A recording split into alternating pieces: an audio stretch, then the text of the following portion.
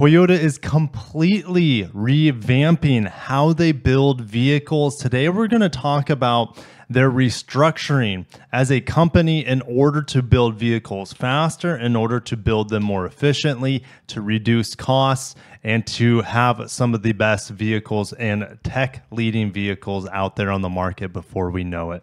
Let's get into it.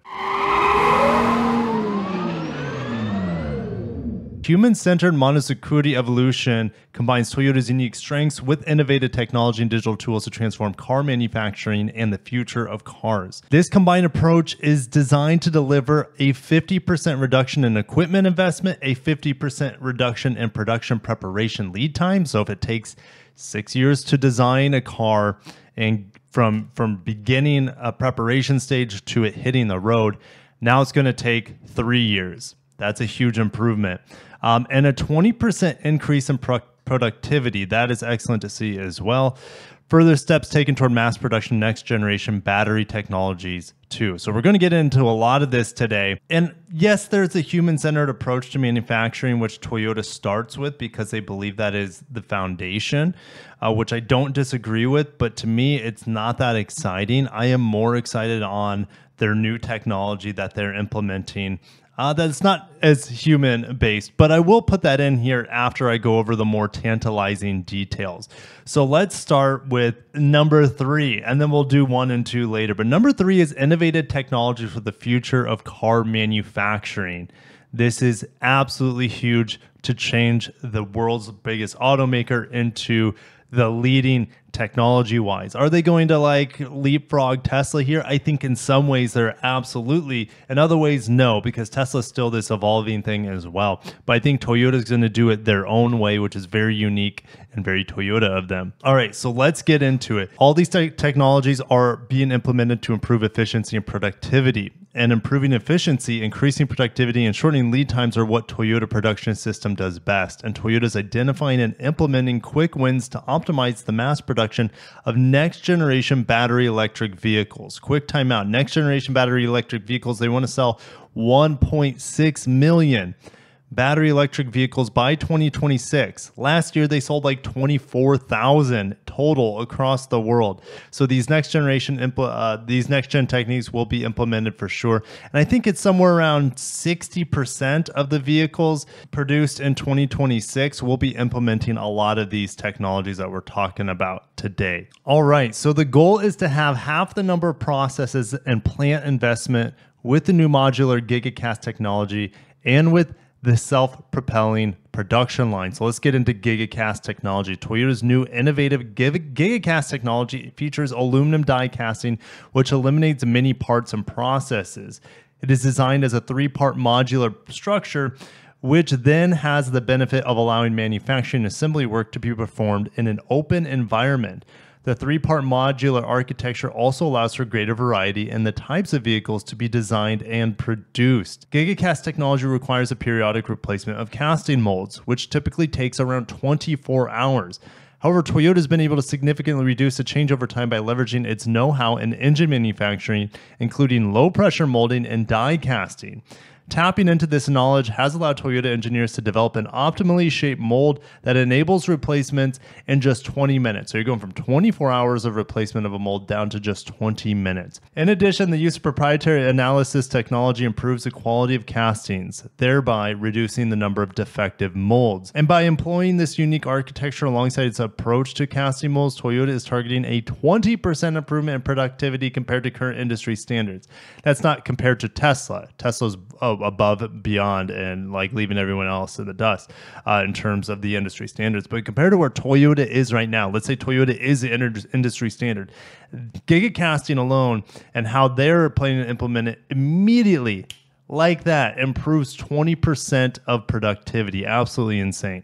Now, if we go over to Nikkei Asia, Toyota invited a bunch of Japanese journalists over to this announcement that I was reading from actually the Toyota Europe page, which I think did a better job explaining this technology compared to the Toyota Japan page. But anyways, Nikkei Asia here, they had journalists that were there and they have more details on this GIgacasting technology. This gigacasting machine is at the Miyochi plant, and it releases a plume of white smoke as it ran during the recent demonstration for journalists.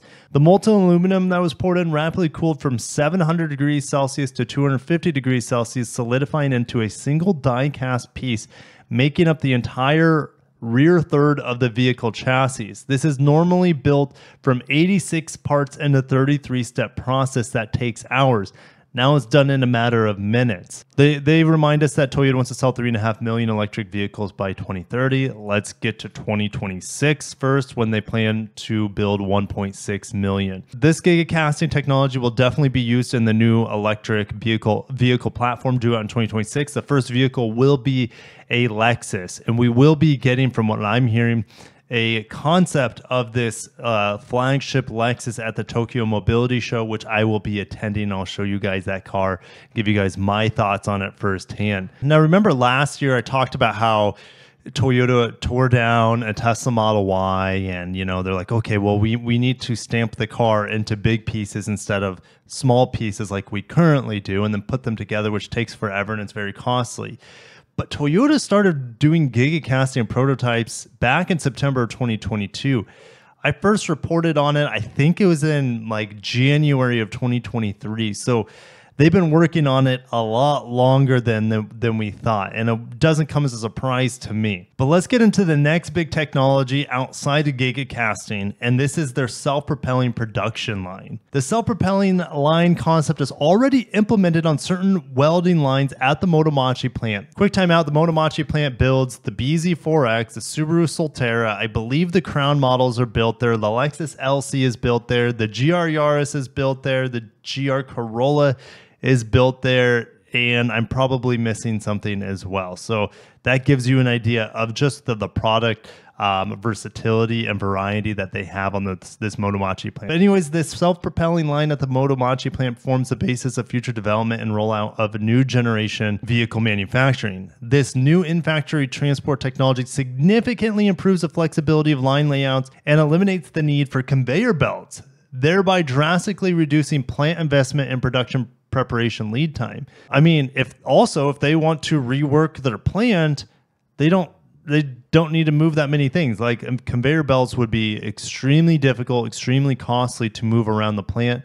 You've completely eliminated that because every single car has their own individual conveyor belt, because they're just battery electric vehicles that is telling, like, they have all these sensors around the factory and in the car that is telling them where to go. The self-propelling semi-assembled vehicles operate safely at a speed appropriate to mass production thanks to several factors. Their sensors are capable of recognizing vehicle, people, and objects, and all processes from equipment to development and mass production are insourced using the knowledge and experience that Toyota has accumulated through autonomous driving technology development. Let's get into batteries. They haven't changed a lot and haven't said a whole lot since their last huge battery announcement, which I believe was in March timeframe. But let's get into this. They are saying they're again aiming to commercialize its next generation liquid electrolyte battery in 2026 through 27. And this is based off of their lower cost lithium iron phosphate batteries as its core material. But it's a bipolar setup, which no one else is doing bipolar lithium iron phosphate. So lithium iron phosphate, it's cheaper, it's typically safer than traditional lithium ion or NMC batteries. But if they're able to lasagna it like they have with their nickel metal hydride batteries using bipolar technology, then it essentially makes it as viable and as good in terms of energy and range as the current lithium ion battery, but cheaper and safer as well. In order to do this bipolar setup and to minimize costs, it is essential that during the coating process, the paste must be applied to the metal foil evenly and in large quantities and at speed.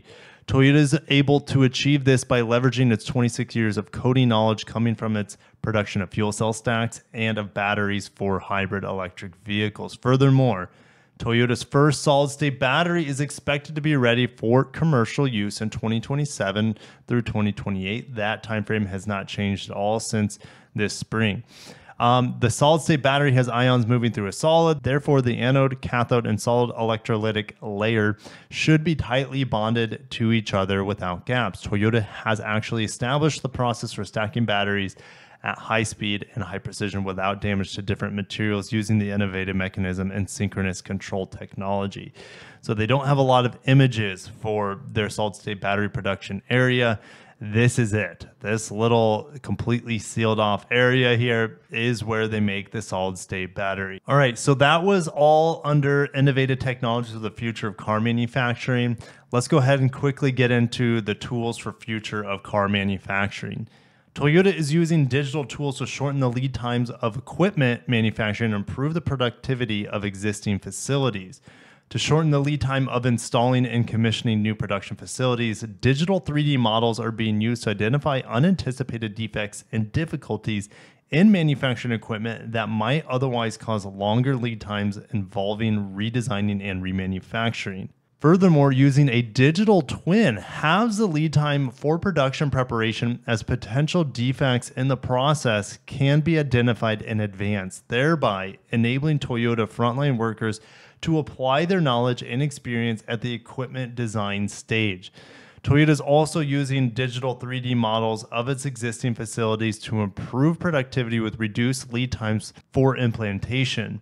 This approach also has led to additional automated processes. And moving to the ever-evolving human-centered best practices for the future of car manufacturing, which Toyota believes is the most important thing here, but is to me the least interesting, like I said. But let's get into it nevertheless. So good examples of relevant areas where human-centered best practices are being evolved for the future of car manufacturing include environment to share skills, ingenuity, and wisdom. Since its foundation, Toyota has encouraged its production line members to gather on the shop floor to share their skills, ingenuity, and wisdom to help create and mass produce new products. This process continues today and is further supported by the establishment of a startup studio where members can share learning to respond quickly to the challenge of new manufacturing processes and ideas that can be quickly materialized towards prototype development and mass production technology. Toyota employs many highly skilled manufacturing professionals called Takumi. Their delicate work realizes high quality product finishing at a level that robots cannot yet achieve. And since many Takumi skills are based on tactic, hands-on knowledge, passing them on to the next generation poses a big challenge. Toyota is using digital technology to visualize the practical skills of craftspeople in an easy-to-understand way for the next generation, and it has the potential to automate these skills in the future. Which, I mean, here's the thing. Yes, we want to be able to pass these skills on to people to keep Takumi alive. I don't think Takumi are going to go anywhere anytime soon. But what is going anywhere anytime soon is a population of Japan and most Asian countries. Well, I'm not going to say India, that continues to grow, but like China, Korea, Japan, where they build a ton of cars, their populations are starting to dwindle due to very low birth rates. And if you can find ways to perpetuate and sanctify these skills that the Takumi possess for not only the next generation to be able to pick up on, but also for robots to do their best to emulate, then you don't need as many workers in theory, or you're not as reliant on human beings. So they're like, okay, well, we need humans. We need these human skills. Let's gather them. Let's try to replicate them in a digital way so we can keep them forever. That's how I see it in a robotic-led future. It is very fascinating to me that Toyota is sharing so much of what they're working on to produce future vehicles. I don't know, like, I could be wrong, but I don't ever remember since, I mean, I have been covering Toyota for that long. I don't believe I've seen anything like this from Toyota coming from their media, as well as their press rooms talking about how they are improving their production technology, shaking things up, and also wanting to perpetualize their workers as best as possible through the use of technology. So it is very interesting, and I don't see anyone, maybe Tesla, but Tesla doesn't really have any press releases for the most part. So the only time Tesla talks about it is maybe during their like investor days or battery days. But here's Toyota doing it fairly regularly here since the past year or so, since they introduced this second generation battery electric platform. Really, they're spilling the beans on what they're working on. Maybe it's for investors. That could be it. But I think it's also to show the world that, hey, they're dumping a ton of money and resources and research and development into changing how they build cars for a more sustainable future. And I think for them, it allows them to reduce costs long term anyways.